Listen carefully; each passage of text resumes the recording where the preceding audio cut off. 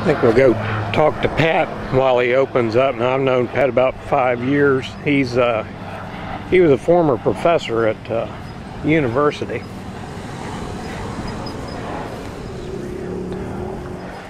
Now this is Pat Toten.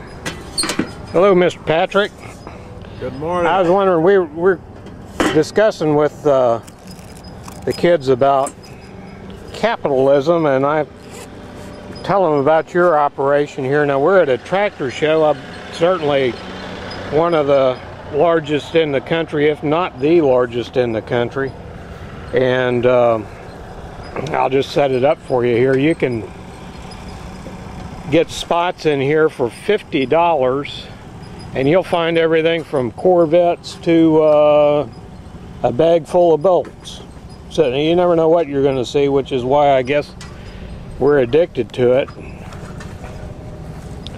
And I've seen Pat coming in here for about 5 years now. And typically what he does, he'll arrive about 4 or 5 days before the show, and he goes around and he's buying these items, and then he'll resell them with the knowledge that he has on antiquities. And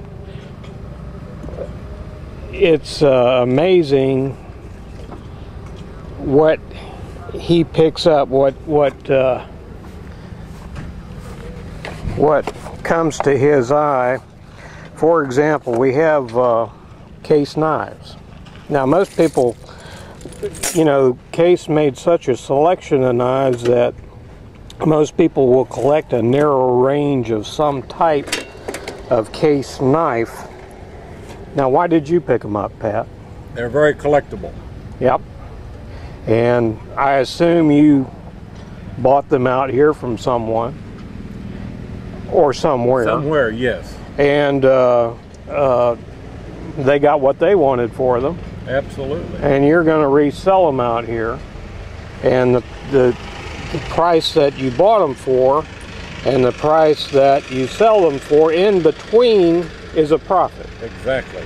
And that is capitalism at work. Nothing more than that. Just pure, simple capitalism. That's correct. All right. What else have we got here that you're... Well, we've got some collectible Garcia Mitchell. Now, why is that collectible? Well, it's very old. It's not made out of plastic much. Uh-huh. It's very dependable. Been around for years. Okay. People collect them to use and just to collect them just to have something. And you found out, how did you find out that that Mitchell reel was collectible? How did this knowledge? Just through questioning other people that had them for sale. Okay, all right. Now, you've got some other items out here. You bought this hydrant. Now, why would you buy something like that? Because there's a few people that would like to have that for their dog. Okay, all right. That's others just for yard art. And a yard art, and all you have to do is go someplace like Cracker Barrel to find out who the big buyers of this kind of thing are. That's right. All right. We have, this caught your eye, and you bought this out here, I know. Yes. This is the spins.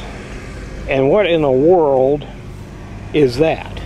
You put oil and medicine in the trough. The hog, by its nature, will push against that. Okay. And it will bring the oil and medicine up on its skin, and that will treat it. The hog doesn't know that, but that's just what happens. It's a hog oiler. Now, and you're going through, and because you know what these things are, you're listing what they are, whereas I can almost guarantee when you bought this, there was nothing on it, was there? A price, you mean? Yeah, a price or what it was. It was just sitting there probably. The person did know this time. They did know. know. Sold it did know. That's correct. But they didn't have a tag with what? No. No. So you're putting a little moxie on it and giving people information, and that's nothing more than adding value. Correct. Adding value. Now you've bought a pan here. Why this pan? It has an unusual logo on the bottom, which the seller said it was Griswold. I can't read Griswold, but I bought it because it was interesting. Okay. And it's actually a lid to a pot. Oh, that's the lid. That's the lid. Kind Oh, of like a Dutch oven. I got you. Okay. And how do you use a Dutch oven? Well, you can put the roast beef in there, and potatoes and onions, and put it in the oven and let it bake for about 3 hours, and it'll be delicious. Or you could hang that over a fire. Absolutely. And okay. Yes. Now you bought a telephone out here. Now why would you buy this telephone? Turn it around here. Because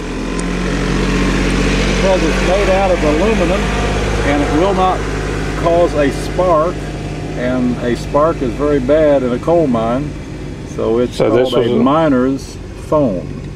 Now this is a very collectible item, I happen to know, and a restaurant would like to have something like that on their shelf. Yeah.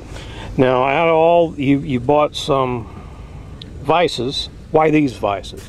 Because they're made in America. The two bigger ones are. And that Littleton company is a very good name in vices. Littleton. High quality. High quality. Good jaws, not been used much. All right, and anybody could, especially in today's world with online, could go out, find this information, add value to whatever it is that they are targeting, buy things, resell them. Absolutely. Yeah, and that's nothing more than just classic capitalism at work. This item here, you told me was a bull blinder. Bull blinder. Now down below here, you can see that he can see the grass, but he can't see you to gore you. That's right. He has to be able to look you in the eye to gore you, and this doesn't let him do that. All he can do is see the grass. Okay, now in the background they can see these, and I'm not going to comment on these because this is a deeply disturbed individual. Absolutely. That would get those. Now, you've got a collection of saws here. Why these saws? Because artists like to paint on these. Ah, okay. And paint farm seams, tractors. Hardly anybody is going to buy it to actually use. Yeah. Something to hang on the wall, paint, and make it look pretty. Sort of artistic. Okay. Okay. You've got a collection of canes. Now these are works of art in and of their own right, and that's probably why you bought them. Is that right? This was off of a horse hame, a fancy horse hame made out of brass. A lot of them are just made out of iron, but people take them and put them on the end of a stick and make a walking stick out of it. And what is a horse hame? It fits over the collar, which I don't have one, but that's what you attach the chains to that come back to the plow or whatever you're pulling. Okay. Hames, you have to have the hames. All right. Okay. Now I backed up over this. This you bought yesterday, and we were working on it. You were working on it. I was just looking at it. But this, we figured out, is the gun off of a fireboat, and they would pull up by a ship that's on fire, something like that, and shoot water onto it. Now, that's a collectible item. Very collectible. Where are you going to get one? So okay, I didn't see you bring this in. What is this? What do we got here? Well, it's a gas tester. A gas tester. And I am not exactly sure of how it's used. As you can see the gauge pressure there, pounds, and if per square inch or something. And I would assume that if this doesn't go down the road at this show, you will go home and you'll research that and figure out what it Yes. does do. Yes. Like I've seen you do many times. As we come on around here, you have some pitchforks. Now, are these used for coal? Is this what you would use? No, this for would coal? primarily be used for hay or straw, something sort of light like that you would need to be able to stick the foot, push it down. Now, why would you not use that for coal? Coal would fall in between. You need something with a smaller gauge for coal. All right. You want the coal dust to fall through so you don't throw the dust in the boiler and have an explosion. All right, so you would not use that on a train or We anything? could use these for manure, Okay. leaves, just mulch in general. And why did you buy, well, you know, why, what caught your eye about these? Because people are always wanting pitchforks like this to actually use. Okay. And you got $12, $7, $15. This one is for 15. Why 15 on that one? Well, this one, the condition, it's bent right here. It's probably not the original handle. It's not real tight. So And these are American-made forks, I take it? yes. Okay. Whereas this one is low priced because it's welded together. And it's not very collectible and it's not very good quality. So this one is the best quality. Yeah, I see. It's made out of one piece of iron attached well. All right. Well, I never. Now, in your knife drawer here, I noticed you have some old bayonets from World War, or are those Vietnam? I don't think I have any from World War II, but these, from experts who told me these are from Korean up to Vietnam. Okay. All right. And they're collectible. Very collectible. Very collectible. Okay. They want to put them on the end of their rifle. Yep. Exactly. And the little. This is where your barrel would go. So let's use this knife here. There we go. Okay. Let me just see, buddy. I just have to look at it first. Now this is another form of direct capitalism. This is an opal. So we're just selling these out here open. These are sunstones. These are amethysts, very cheap. But if we take those same opals and we cut them, use skills to cut them, now we have something that can be sold, in this case, $100 a carat. All right. So that 4.4 carat opal is now worth $440. The buyer who buys this, when they exchange money, doesn't mean the stone is worthless. It just goes with them. These will be worth money for all time. As long as the stone lasts, they will have value, as opposed to possibly the medium of exchange won't. Let me explain this. We took our rock,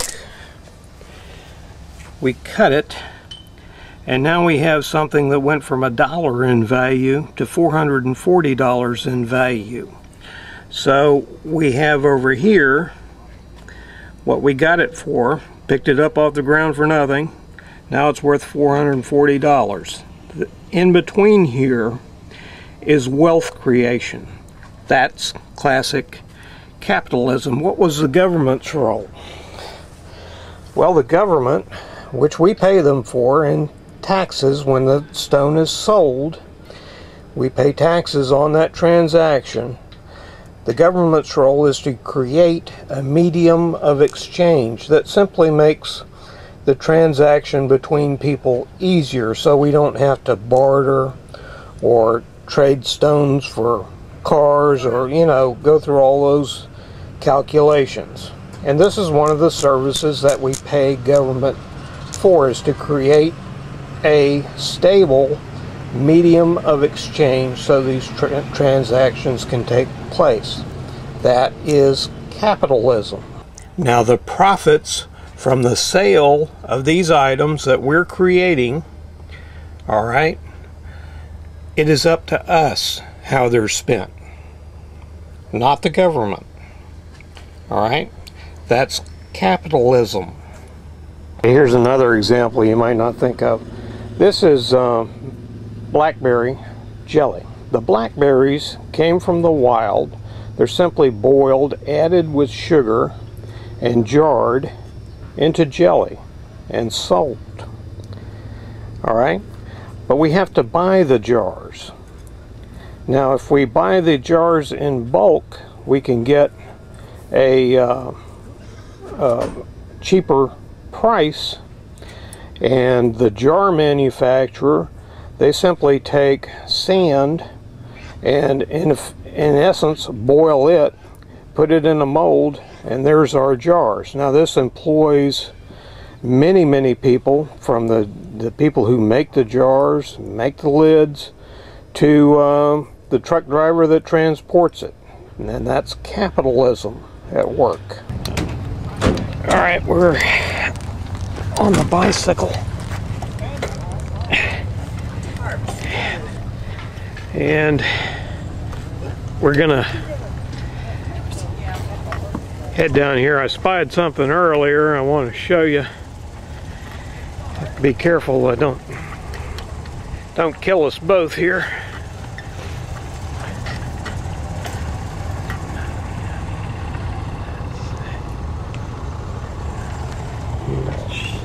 We're all right. I think it's on, well, let's see, I think it's on this road. And for the plaza, Here. we have a store right here on Main Street at the south end of our big food pavilion. And in that Yeah, store, there it is. a lot of goodies for the ladies. There's a lot of nice jewelry items and so on, and a lot of Christmas shopping can be done in there. Also, we have special shirts for this show, and a few left, so if you want anything, Just about all of this. These are being restored, and there's machine shops here and all kinds of things that store everything from cars to these old tractors. Yeah. There we go. Now that is a Case Model D O for orchard tractor. Now anytime you see any of these things, tractors, cars, modern, ancient, whatever they are, I want you to think of iron sands, because that's all they are. There's a pile of iron sand sitting there that was formed, melted down, and coke was added to the iron to make steel, and then it was poured into molds, and those molds were drilled into engines, and thousands of people are doing this to make these tractors, and finally sold and then used to take a bare piece of ground, turn it into what we eat. And of course, all along the way, all that stuff is sold many times, and profits are made, and people live off that, and that is nothing more than capitalism. Now this Model DO, about 1975 or 6, there were 49 DO. Thank you, sir. You own this tractor? There were 4 young men laboring under a light in a barn in Groveland, Florida, and they were converting this tractor from LP gas to gasoline, back to gasoline. It originally had a big LP tank right here and a pressure carburetor. Now, they started about 6 o'clock in the evening, and about 6 the next morning they had it done. And those four gentlemen, let's see, one of them was Benson Hartle, the other two were Mike and Roy Cosgrove, and the fourth one was myself. And it looks pretty much the same way it did as it did back then. It was this color, flambeau orange, but the wheels are the same. Let's see, this gear shift knob came from a Sunbeam car that I had. It was just, I just stuck it on there, and it's weathered the storm pretty darn good. Now, we grew a crop of watermelons with it. Pounds Motor Company, Hoyle Pounds, came up with the idea of the pneumatic tractor tire, and he sold that to Goodyear, and they paid him $1 million for it. And from that, he developed a line of machine shops that overhauled these, and these would go run for 3,000 hours between overhauls, and it'd probably grow another crop of watermelons today. And that's a Case Model D orchard. Well, let's see if she runs.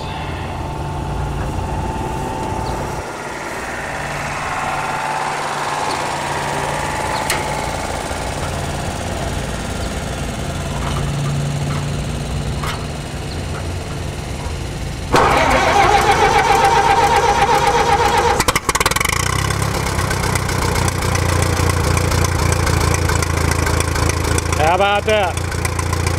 Well, Pat, we've got rain on the way. The show is kind of breaking up. We're 4 days later from when we last talked, and some things have left, and I see you bought some other things. Was it a successful event? Yes, it was. And was it so successful that we're going to contact the Secretary of State and fill out the forms to issue a par value of stock, say nominal value of stock, say of a penny for, well, 500,000 shares or so, open up on the over-the-counter bulletin board and all that stuff, so we can take the expenses off of our truck and the gas expenses and all that kind of thing? Or are we just going to stay a hobby operation? We're going to stay a hobby operation. There you go. And according to my CPA, that's the way to go. There you go. Now, in fact, what we've seen out here for these last 4 days, this is classic capitalism, isn't it? Yes, it is. Where this has been going on since the time of the pharaohs. Anytime people are making money and, you know, that sort of thing, and the money goes to them, that is capitalism. Nothing more, nothing less. Exactly. Okay. Just simple classic capitalism.